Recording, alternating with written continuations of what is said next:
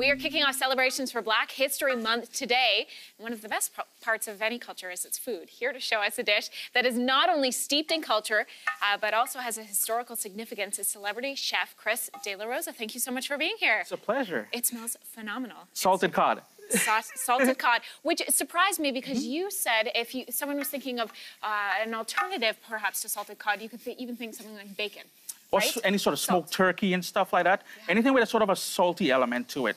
It would give it a beautiful flavor. Beautiful flavor. Well, we're talking cod. We also have a bunch of unique ingredients, including something called a green fig, which I had never heard about before because it's not fig at all. No, it is green bananas, and we have some over here if you wanted to take a look at it, and it's going to go into the dish soon. But what you want to do is when you go into a grocery store, you're asking for cooking bananas. Okay. In the Caribbean, we call it fig. Don't ask me why. And they work and they're delicious. A good starchy addition to this dish. Talk about the salted cod, Chef Chris, and the significance of it. This is how it would come, and it's very salty and it's very dry, so you need to hydrate it. Okay. And what would happen is during the days of slavery and colonialism in the Caribbean, rum would make its way up north into the eastern Canada. The rum would go there, and the salted cod would come back down to feed the slaves. And that is how it became part of our culture. Okay. So we're going to go in here. Here we have some garlic, some onion, and the salted cod already prepared. Okay. We're going to go in with some bell peppers. Look at you and me, good little spoon. Yeah, and that's a tiny bit of salt because even though we hydrated it and everything, there's still quite a bit. We got some black pepper, quite a bit of salt in there. Right. We've got some tomato. And you're just keeping this on a medium heat? Medium-low heat, just to sort of sweat it down. And I'm just going to move over here. Right. And this is how you would basically prepare it. You would have that pot of water going. You would trim off the top and the bottom. And then you would just go in maybe about 2 millimeters down one of the ridges. Okay. And put it in there to boil.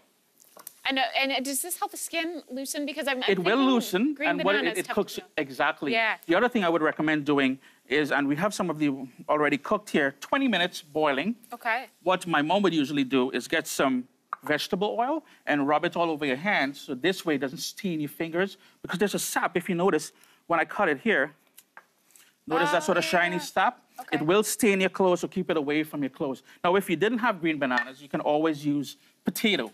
And all we would do here is stir that up. And over here, we have one of the completed dishes. So maybe about 5 minutes after adding the cooked bananas in there, we would move over here now. And how my dad would typically finish it off, he loves olive oil.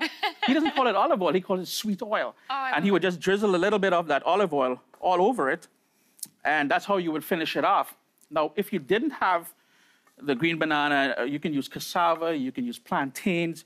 And over here, we have some breadfruit. Breadfruit. I'd never heard of this before, Chef Chris. Another significant ingredient in Caribbean cooking, and it came from all the way from the Pacific Islands. And if you saw Mutiny on the Bounty, this was part of the problem for Mutiny on the Bounty and Captain Bligh. And the plants were coming over, so the plants came over from the Pacific Islands out there, grow the trees in the Caribbean to feed the slaves. And that's the whole connection with breadfruit. Okay. But it's got that starchy quality. Like you mentioned a potato, the green fig, the breadfruit, they all have that in common, that it fills you up.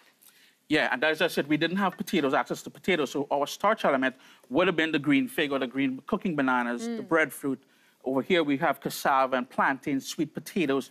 So all these wonderful starchy products without being potato. I love it. I love that you were telling me in the break, Chef Chris, that this is something that would be eaten for breakfast because it fills you up for the rest of the day. Stick to your bones. Oh, I love it. No, here's the thing, though. If I try doing that here in Canada because I sit at a computer all day, no, I'd go to sleep right after. Fair enough. What I like, though, is here I am. I'm the celebrity chef, and I got you doing all the cooking. No, I like this. You're putting me to work. This smells so beautiful, so delicious, and I can't wait to dive into it. Thank you, Chef Chris, for being here. Oh, it's always a pleasure to be here. You know, you can check out the website on our, you can check out the recipe on our website, yourmorning.ca.